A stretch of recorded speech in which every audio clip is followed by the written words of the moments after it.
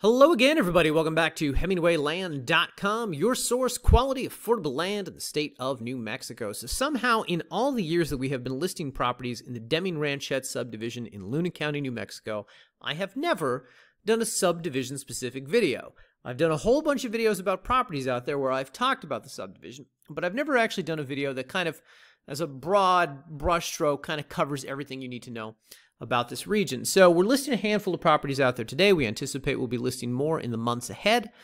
So we're going to make this one video. It's more about the subdivision. We're going to post it on each of those listing pages to get granular, to get super specific about a property. If you know you want to buy land out there, but you want to compare and contrast, the best ways to do it, as always, guys, are to look at the property specific notes that we have on each of these listing pages. That will enumerate whatever minor differences exist between these properties. Additionally, of course, down here in the photo gallery at the bottom of the page, we will have photos from the subject properties.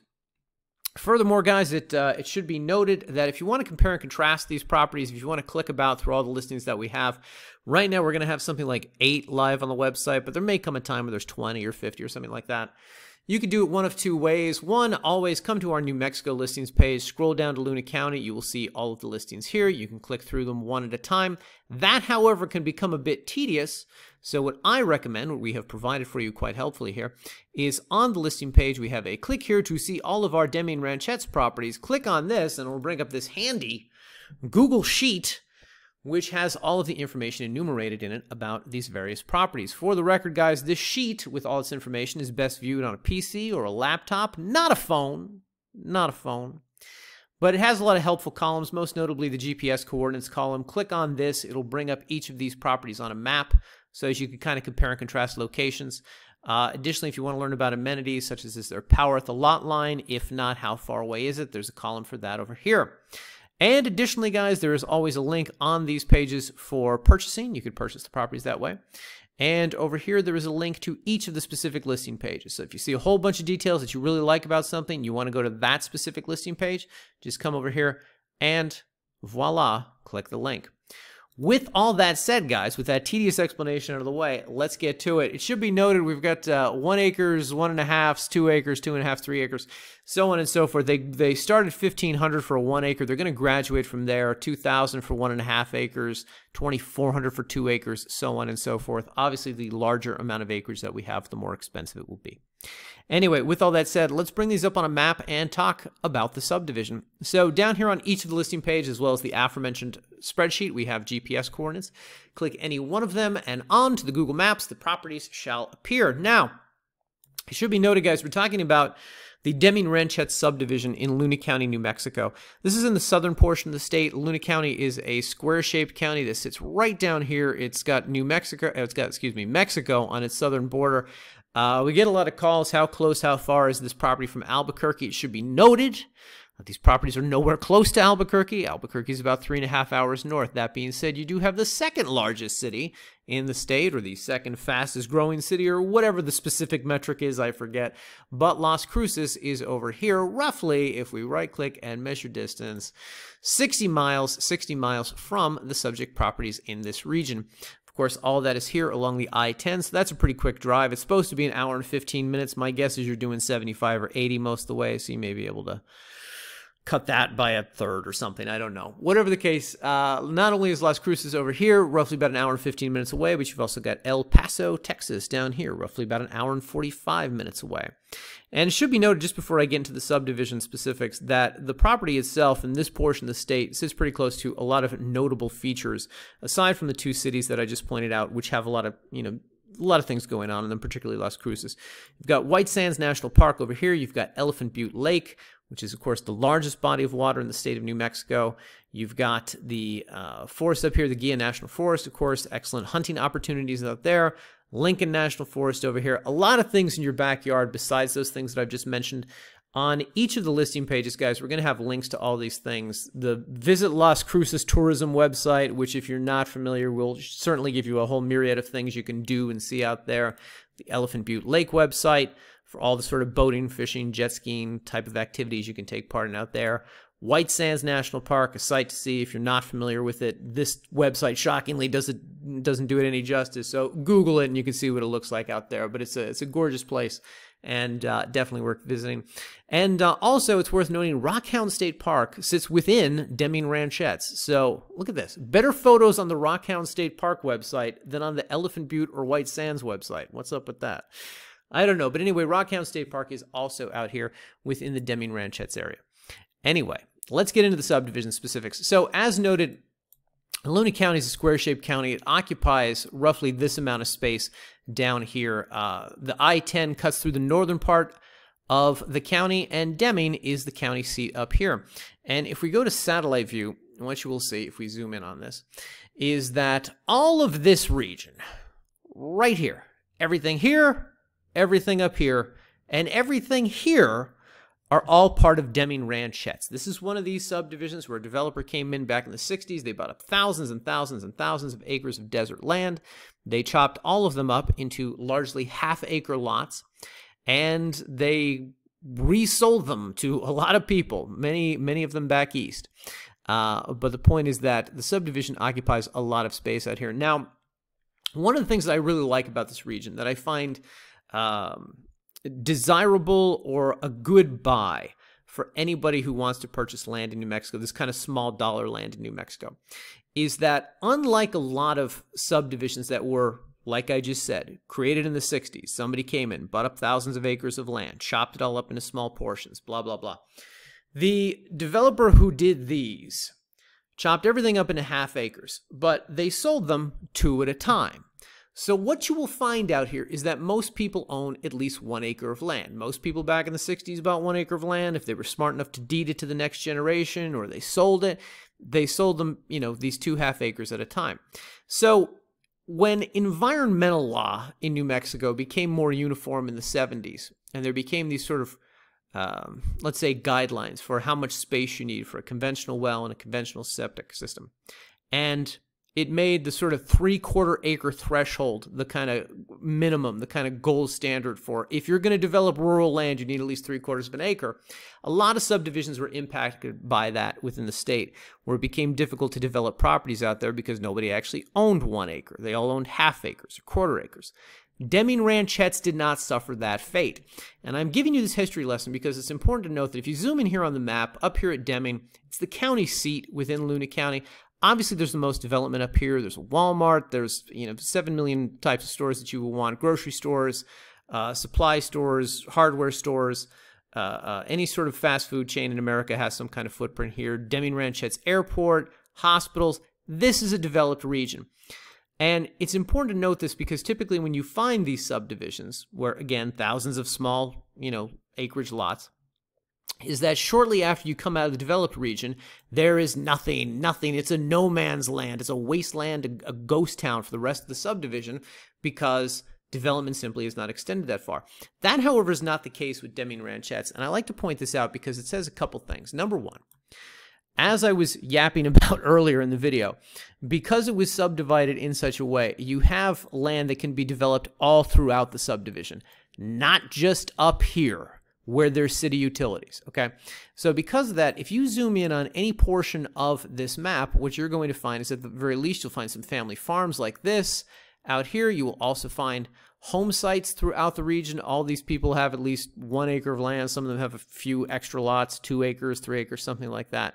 But really, anywhere you go in the subdivision, you'll find development. Now, development is not my way of just saying somebody built a house or somebody built a cabin. What it literally means is 2 things, which again are the benefit of these larger acreage lots, which is that, number one, all the roads out here are pretty well maintained. All the roads throughout the entirety of the subdivision are easy to drive on. Easy to drive, easy to navigate. That helps to develop the region. Now, I don't know if that's necessarily because Luna County puts forth some major effort to grade these roads on a regular basis because they're genuinely trafficked that much. I think with development comes traffic, and that explains some of it. But it's more so because it has a generally type of arid climate out here in which the roads remain not overgrown with brush and pretty easy to manage. Number one. Number two is when you see home sites out in these kind of remote, what we'll call remote regions, it's also because there are utilities out here. If you zoom in on any part of this map, what you will find for the most part out here in Deming Ranchettes is that there are power lines on, let's look. Here's a power line right here. Here's another one. There are utility easements all throughout every one of these roads out here. If not every one, every other one in most places. Point being, you can pretty much buy any kind of land within the Deming Ranchettes subdivision, and you're never too far from power. You know, maybe it's a block or 2 blocks away, but likely not difficult or expensive to get extended out to the subject property. So these are the major benefits of buying land out here. Is you're not, excuse me, you're in a region that's been developed, that's gonna continue to be developed. You already have, you know, roads you can navigate, utilities, power. In some cases, underground utilities have made their way out to the subject properties, et cetera, et cetera. And that suggests that there will be more development in the future, and hence property values will go up in the future. Now, I should also point out one quick thing. This giant goose egg that you see right here, this is where Rockhound State Park is that we were talking about earlier. It's out here in this region. You've got the Florida mountains right here. These actually provide really pretty views. There's basically no land you can buy in Deming Ranchettes in which you're not going to have really great mountain views, whether you're looking west from over here or you're looking east from over here. And I know, why don't I pull up some photos from the photo gallery? Now, of course, whenever we get this many properties at once, we just have our photographer go out, take about 10 photos from each lot. So we don't have as many photos from these properties as we normally do, but they at least give you a sense of what you're dealing with out here. Number one, this is what most of the roads look like in the area. Maybe if you're thinking to buy a property, maybe go out and scout it in a larger truck or off-road capable vehicle. But for the most part, these things can be navigated by any type of vehicle because, again, generally arid climate, not too overgrown, so on and so forth. Number one. Number two, the homes that you see out here in the background, you really see this all throughout the development. You know, some are nicer than others, but ultimately it's a subdivision, a very large subdivision, most of the county, in which you can do mobile homes, modular homes. You can park an RV for up to 30 days. That's per county zoning. You know, you can build a container home as long as it's up to code. Tiny homes, I believe the minimum square footage requirement in Luna County is at least 600 square feet. So depending on your definition of tiny, that may fit it as well, etc. And the other thing, of course, that we get from these photos is just exactly what an undeveloped lot like this would look like, which is that there's you know, some vegetation on it, some overgrowth, things that you're going to have to get landscaped, get excavated before you can start building. But ultimately, it's a you know, pretty nice flat piece of land, likely not difficult to develop, likely not difficult to, you know, at least park a kind of mobile home on while you start to set things up. If you got a building permit, of course, as noted, you could park an RV out there for 30 days, but if you've got a building permit, that goes on much longer, 12 months, probably something like that. And these photos don't do it justice, but of course, here's, you know, power lines off here in the distance servicing this nearby home site. As noted, power lines fairly ubiquitous throughout the subdivision. These are some of the aforementioned mountain views that you see from these parcels, and so on and so forth. So that is really my sort of crash course introduction to everything having to do with Deming Ranchettes. If I went fast through this, let me just alert you guys, there's some important links here you'll want to look at.